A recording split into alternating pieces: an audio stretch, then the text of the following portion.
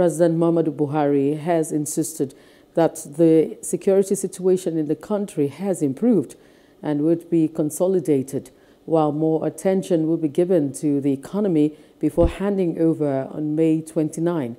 The president stated this when he received the executive members of the Catholic Bishops' Conference of Nigeria, CBCN.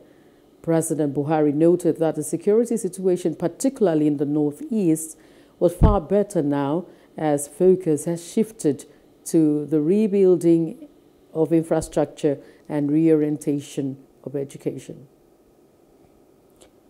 The chairman of the Independent National Electoral Commission, Inec, Mahmood Yakubu, has met with the leadership of the 18 political parties at the Commission's headquarters in Abuja.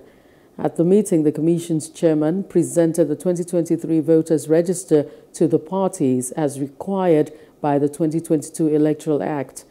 In attendance at the meeting included leaders of the All Progressives Congress, the People's Democratic Party, the Labour Party, the New Nigeria People's Party, among others.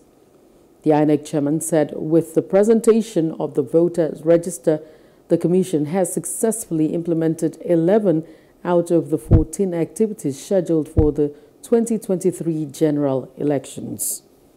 The Commission has now successfully implemented 11 out of 14 activities on schedule.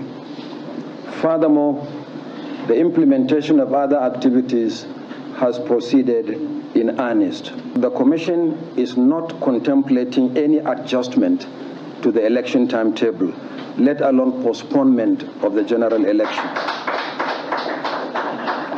The repeated assurance by the security agencies for the adequate protection of personnel, materials, and processes also reinforces our determination to proceed.